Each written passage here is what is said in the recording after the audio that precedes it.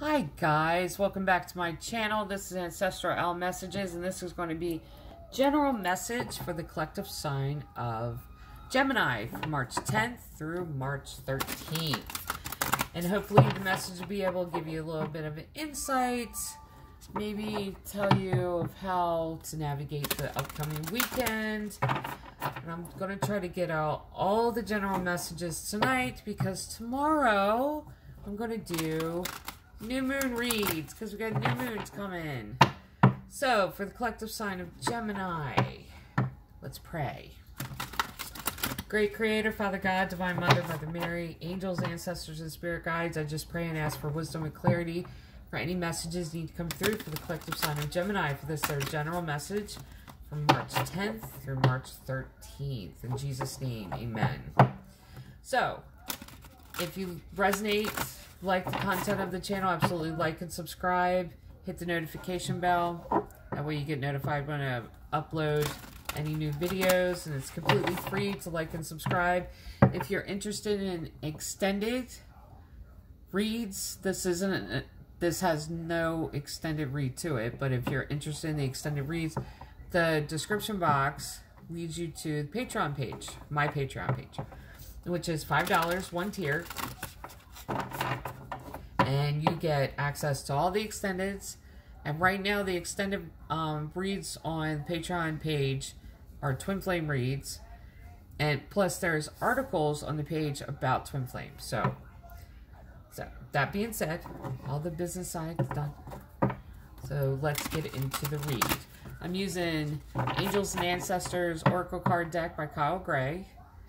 And then I'll use Crow Tarot by MJ Cullinane. And I'll pull a Dragon Oracle card from Diana Cooper. So, let's see what's going on, Gemini. Druid, hold the space. Love that card. Peacekeeper, let go of the need to be right. Hunter, track down your fears and desires. And I'll hold them up so you can see the cards. Hold on a second. And Summer, bask in joy and light. So let's go through each of the cards. Sorry about that. I usually just do that, and I forgot. Had like a brain fart, I guess you'd call it. Druid, hold the space. This talks about holding the space for another individual, like another person. And what it means to hold the space for someone. And it could be even holding the space for yourself. This is giving the space for the person to be absolutely honest and feeling secure and safe enough to be their honest, authentic self in the process of healing. Then you have Peacekeeper, which is let go of, and it says let go of the need to be right, to keep the peace. And it's not even to keep the peace. There's sometimes, okay, it's not to completely compromise in order to keep peace. That's not what this card means. This card means rather than keep an argument going where it's unnecessarily, like you don't have to keep it going. Like you can say your piece without keeping the argument continuing just because it's in the energy of keeping it going. Like you don't have to do that. You could say your piece and then move on. And then here's Hunter, track down your fears and desires. And this is really this is shadow work. You know, track down what you want. Track down, like go into yourself and really, this talks about manifesting. And the process of manifesting is basically you make that list for yourself, within yourself. Like this is what I need. This is what I desire. This is what I'm asking for. But keep yourself open to receive it instead of blocking your own manifestation by saying, I want this, but I'll never get it. That's blocking it. So you're working against yourself. And this is waste of energy because you're trying to manifest at the same time you're blocking it. So why even try to manifest if you're going to block it? You open yourself up to receive, but you become, in the process of manifesting, it's the belief that you will receive everything for your highest good. And it's not this thing of, see, there's a difference between manifesting and praying what you want. Like you could pray for most expensive car on the lot, okay? You may not need that. Now, you'll receive it, but at the same time, your insurance will go up. Then every little scratch, like, you'll be out there protecting it, babying it, because of course it's the most expensive car in the lot. Why wouldn't you do that? Like putting blankets on it, like calling it baby, like it becomes the center of your world. Now, there's a difference between saying most expensive car in the lot and saying I need a vehicle because of this. See what I'm saying? So manifestation isn't about I want, but it's specifically like I need a vehicle, but at the same time I would prefer this, and giving details of it. Like I need this size vehicle because of this, and I need, you know, and you are calling it in, like you can visualize it, and this is your vehicle. That's manifesting. But praying for like the most expensive car out there, just to have the most expensive car out there, means the practicality of it is that it's an imbalance for you. So the imbalance would then show up in high insurance payments, like stuff like that. So this is going through and asking you to look at, it's shadow work, looking at healing yourself, but it's also looking at your manifesting abilities and how to manifest. Then you have summer, bask in joy and light. Receive, this talks about receiving. And in the in this oracle deck, Angels and Ancestors, this is like one of the happiest cards in here. This is almost like getting the Sun card in the tarot deck, because what you're asking for, you will receive. But don't be afraid of receiving it thinking that it's going to be taken away from you, or there's going to be like consequences to asking for it. No, this talks about manifesting. Visualize it. Say, this is what I'm asking for specifically. And I feel like I not deserve to receive it, but I'm open to receive this for my highest good. So then, let's go into the Crow Tarot.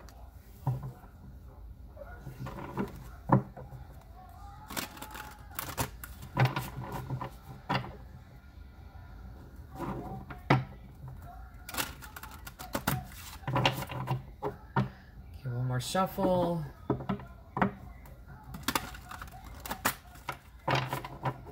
Okay, here we go. Now, Gemini. Page of Cups. Strength. Knight of Wands. Seven of Pentacles and King of Cups. King of Wands. Six of Cups. Three of Swords. Two of Swords. And Hermit. Okay. What is coming your way, Gemini, for this weekend? Page of Cups. If I can pick it up. This is love message coming in. Tiny little love message. This could even be someone that has those feelings for you and sends a message like, hey, what's up? I haven't heard from you in a while. That type of thing. Then you have Strength card.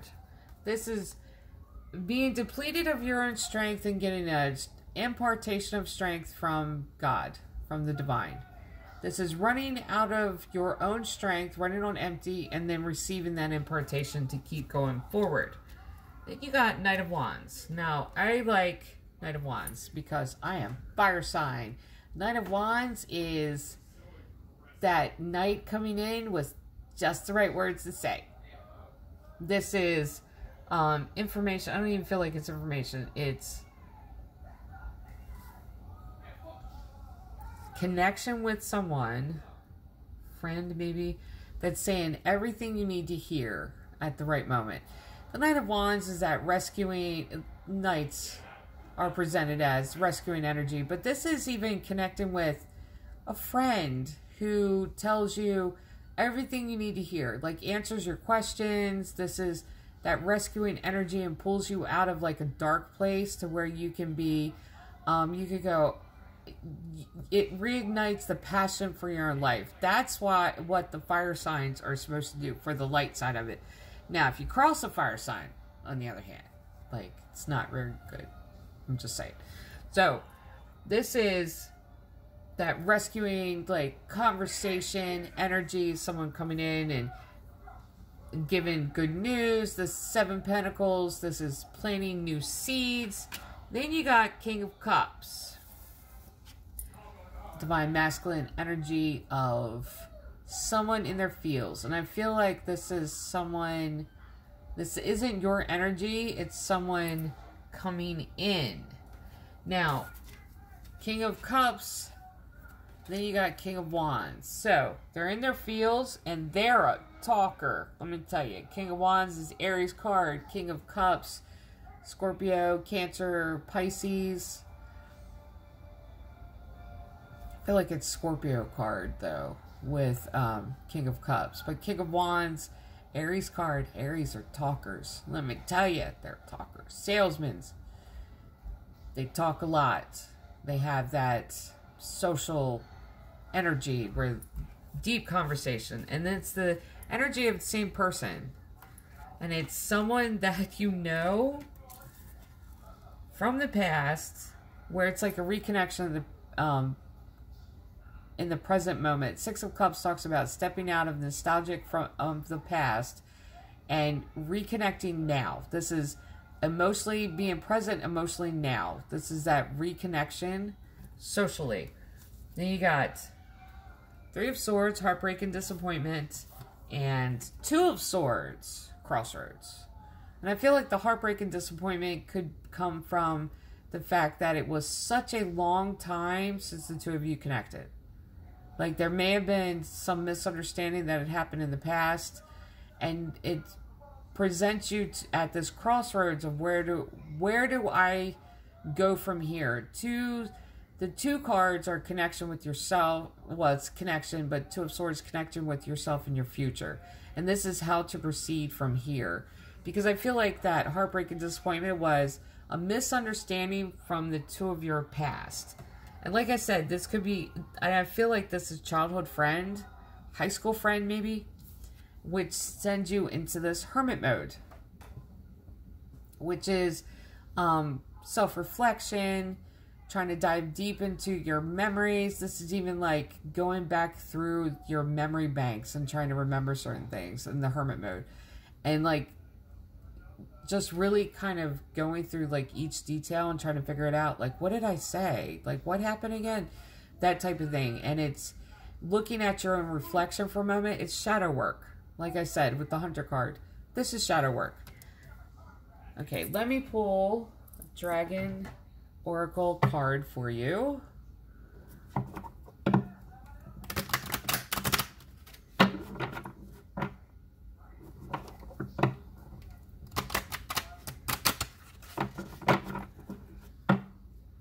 Okay.